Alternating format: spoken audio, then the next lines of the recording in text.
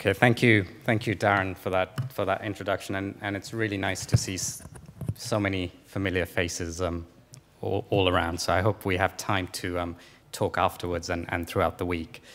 Darren mentioned the whole context of SWA, and I think the thing to stress is, and what makes this a unique partnership, because there are many partnerships in this sector, as you will see throughout the week, is that this is about WASH, and it's about politics with a big P, and it's about affecting and influencing decision-making on things like resource allocation and targeting that actually results in action on the ground.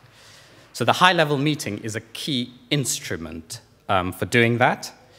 And in April of this year, we did have a high-level meeting, and I think it's fair to say it exceeded all expectations in probably every way we would want to measure those expectations. So my task here, and what I'm about to present, is to give you an idea, after a little bit of sober analysis and consolidation, to give you a little bit of an idea of what the commitments, the kind of aggregation of the commitments that were made, and to get from you ideas on how we can go about measuring those and monitoring those, because one of the key outcomes, of course, of SWA is this mutual accountability, this concept that we don't just make commitments, we actually follow up on them and monitor them and report on them. So there are parts of this presentation, it'll be very short, you'll be relieved to hear, but parts of it are a little bit boring in that there are numbers involved and detail, but it all adds up to something really, really exciting, because I really do believe that we're at a threshold, and what comes after this could be quite game-changing in our sector.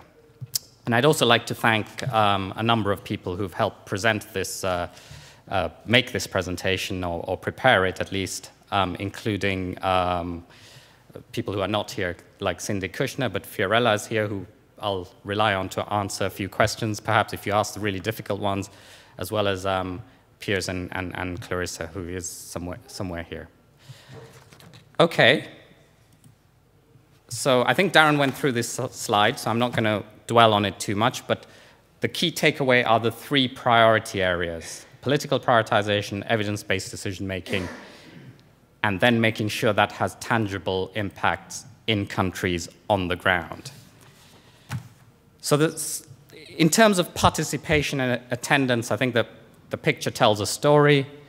Big meeting, possibly the biggest on focusing on WASH that many people can remember. President Kufuor was chairing, the Deputy Secretary General was moderating, the Prince, Raj Shah, Ngozi Okonjo-Iweala, the Nigerian Finance Minister, and of course our own Tony Lake, our own Executive Director, and many, many others. I mean, you can go through the whole list of names, but it was a big ticket meeting, and it was the meeting at that time in the, you can imagine the World Bank Spring meetings and how busy that is, and this was where most of the VIPs were. So that was the focus and the limelight that WASH enjoyed at that time. Now it's our job to make sure that carries through into the very near future. Now, what we've done in analyzing the commitments is to separate them into primary commitments and specific commitments. And the primary commitments relate to numbers of people, the outputs or the outcomes, if you like, numbers of people with services. But of course, there's a big step between saying you're going to serve people and actually doing that. And there's a whole range of specific commitments, which is really what we're interested in, which are specific and measurable steps that people will take to achieve those commitments. But if we dwell on the primary commitments or the outcomes, if those commitments are honored, 300 million new users of sanitation. We will have 300 million additional people with access to sanitation and over 200 million additional people with access to water. Now, a big proportion of that came from Ethiopia and Nigeria, who had very ambitious targets, big countries with ambitious targets. And in addition to governments making commitments, two key donors to the sector made very, very specific results-oriented commitments, the UK and the Netherlands. So this is where it gets potentially boring, but this is actually meant to be a really exciting slide, because this is how the analysis of the commitments. And you can see at the bottom the three priority areas: political prioritization, evidence-based decision-making, and national planning. And within those, we further subdivided them into subcategories, if you can read those. But I think the key thing to note are that there were about 400 specific commitments, about 350 from governments. And these are the specific commitments from governments aggregated in terms of numbers of countries and numbers of commitments. And there were, in addition to this, about 50 commitments by 11 donors. So let's focus on the political prioritization part of the commitments. So on these, in terms of increasing finance, 7 countries committed to disaggregate budget lines. Now, this is a very, very process-oriented step, but it is a fundamental bottleneck in the sector that we can't even quantify, for example, the kind of money that a government puts into sanitation before we can even say whether they're putting in enough or not. So it is a very tangible and measurable step. 9 countries prioritized WASH in national development plans, and 6 countries committed to increase very high-level political advocacy and commitment, and that's at head of state level. And then there were a number of countries that committed to very specific steps on partnering with the private sector for leveraging further resources. Moving on to the evidence-based decision-making.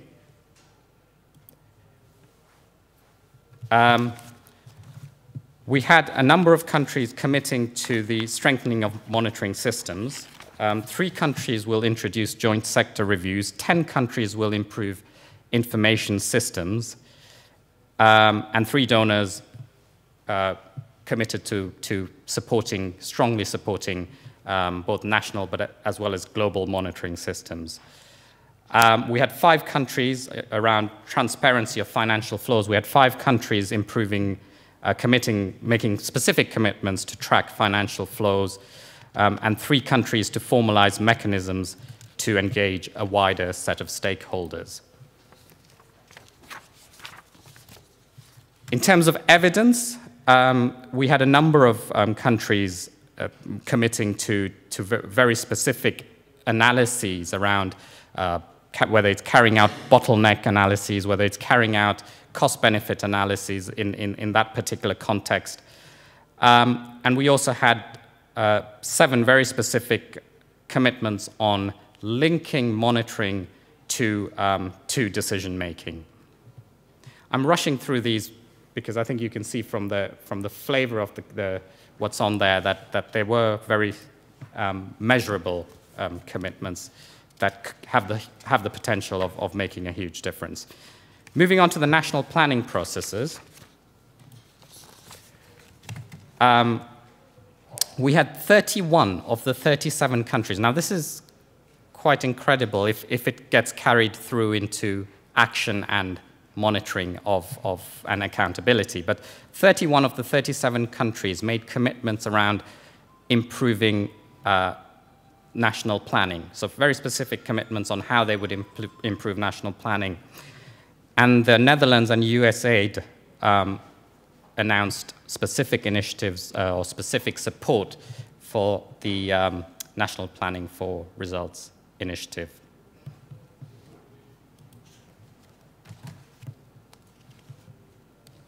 In addition to that, there were specific commitments around decentralization of services, and that's around making sure funding goes down to the right level, as well as the local government being empowered through legislation and policy to do what they need to do to make sure that the poor gain access to services, as well as building the capacity of institutions to deliver that.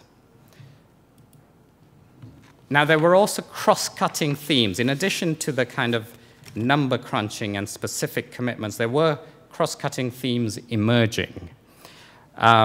Sanitation emerged as a major priority, particularly in relation to eliminating open defecation. I think the exciting thing is that this is something that is within our grasp, where a huge difference can be made, and particularly in high-burden countries where levels of open defecation are very high, a big difference can be made over the next decade or so, or perhaps even shorter timeframes. And I think that's one of the issues that really came out. Our own executive director basically called for a big push on this, and we ourselves are working very hard in UNICEF to try and to respond to that very specifically. But others also did mention this issue. So this came out, elimination of open defecation came out very strongly as an issue, if you like, of the high-level meeting. There was also two other key broad-based issues, one around sustaining service delivery and the other around equity. Understanding and targeting the causes and effects of inequalities and getting a lot more evidence around it was one area. I mentioned open defecation, but also using the private sector and making use of resources available from the private sector. Another interesting one was around climate change, and if you like, looking forward, the challenges of climate change, looking into the future. So I did mention 400 commitments. That was a lot of analysis and a lot to go through, and a lot to aggregate.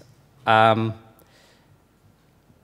I think it's important, because one of the things going into this meeting that I was very worried about, and particularly as UNICEF helped to convene the meeting, and that was hosted at the World Bank, I was very sensitive to criticism that this is just a meeting. So I think it's really important that we realize and we tell ourselves and tell others that there was a whole process leading up to the meeting, country by country, countries prepared for the meeting, as you well know, or many of you know. And it acted as a catalyst, if you like, to move things at country level. But the real test is whether this makes a difference at country level. And looking forward, that is our challenge as well, that we take these very specific commitments. So we have that. It wasn't just a meeting. Lots of people and lots of very important people made very important commitments to each other. As not to mention to millions and millions of poor people around the world. So these are the words of President Kufuor, but basically, we need to make sure collectively that we do what we said we will do. We need to monitor whether this is being done, and that's what I think subsequent session presentations will deal with. And we really, this is a unique opportunity. This has given us huge momentum across the political spectrum. So we need to make this count. We need to use this partnership to make sure that this momentum is maintained, both amongst global decision makers, but really country by country. So, that's the task ahead of us. And thank you very much for listening.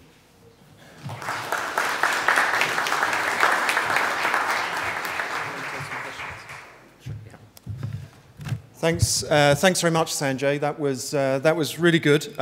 It was a very concise and maybe a little bit too quick on the commitments, and so we've got a little bit of time for questions on that. I think it was a really good review of why the high-level meeting per se was important and how it makes it provides space and makes a difference. It provides momentum.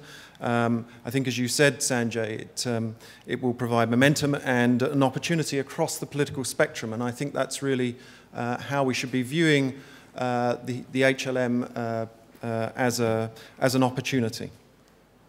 I think that what we'd like to do is to see whether there are some questions on Sanjay's presentation or on the slides that he had put up. They were done in sort of rapid order fashion, and there may well be additional points for clarification that the group wants to take right now. So I'd welcome hands or thoughts or comments on Sanjay's presentation, and for Sanjay to respond to those. Comments and questions. No need to be shy. It's a small group.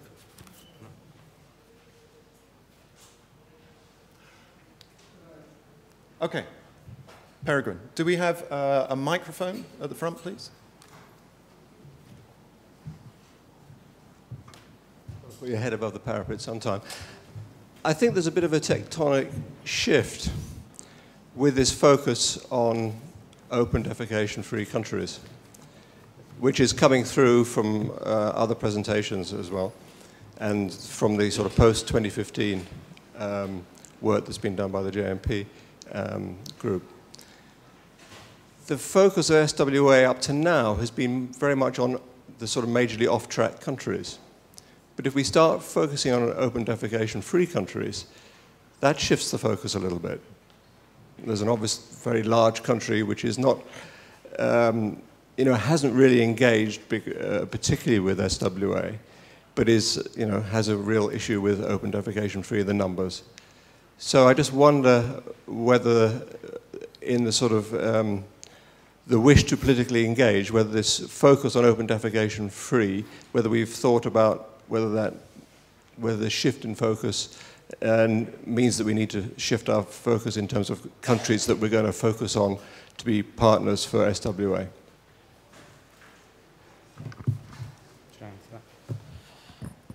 Thanks, Peregrine. Yeah, I don't necessarily. I mean, I guess when we say off track, the question is off track for what? And so I don't see a complete contradiction between focusing on countries that have high levels of open defecation and countries that are off track. I know exactly what you mean. I mean, you've got right up there in terms of numbers, India and Indonesia. And you could argue, well, that's middle income. They haven't engaged as much in SWA. Indonesia was represented at a very high level. I mean, I can't speak on behalf of the whole partnership. I can speak on behalf of UNICEF and say I think those countries are very important. I think open defecation is a huge marker of inequity, which is another theme coming through. So I think it's a challenge that the partnership has to address. So you're right. It does show an evolution rather than a change of track. Yeah. Okay, thank you, Sanjay. Are there other questions for Sanjay on his presentation? I'll take one here. Any other questions? Let's see whether we can get any more. Okay, well, I have one additional question. I wonder whether you could talk a little bit about, after this question, a little bit about the monitoring process that the Secretariat will be leading, and whether you can just flesh that out in a little bit more detail. But if you could also introduce yourself before you ask your question. Hi, Rob Hope from Oxford University. My question sort of relates to the monitoring question that Darren's already raised to some degree, and this idea of mutual accountability. I mean, one of the big questions in the sector, as you've alluded to, is the actual monitoring and understanding how well services are delivered, not on a sort of a census-based data collection, but in real time in terms on a daily basis of people getting those services. What mechanisms do you envisage or are being thought through to actually deliver on that mutual accountability so the circle is completed on that process? Okay, on the monitoring of these specific commitments, so I mean, this is a good introduction to Clarissa's presentation, as I understand it, because what we have in the sector is a fairly complex monitoring landscape with a number of different instruments. So we've got the JMP that monitors output. You've got GLASS that monitors inputs. You've got fantastic pieces of analytical work like the CSOs and as they're rolled out elsewhere. And so you've got a lot of bits and pieces that form part of the jigsaw. I think the key principle, and not a lot, I mean, not a lot of decisions have been made in terms of how we will monitor 400 commitments or whether we will monitor 400 commitments. But I think the key principle is we don't want a separate monitoring instrument for SWA. What we would like, and what we should achieve, and what the sector needs to achieve, is to make sure that using the current instruments, both global as well as national monitoring, because a lot of these commitments are national commitments. And if the process has worked well, you have a country process leading to a commitment being made at the high-level meeting, which inevitably should have had some thinking into how that commitment should be monitored at a national level. So basically, I think the answer to your question is, A, it's not decided or signed and sealed, so that's where I think a lot of input is needed. But the key principle is there shouldn't be a separate monitoring instrument. This should be data that's gathered through existing instruments, and existing instruments should perhaps be sharpened up to enable us to do that. I think that kind of covers your question. Okay, thanks very much, Sanjay. I think we should give Sanjay a round of applause again for his presentation on the HLM.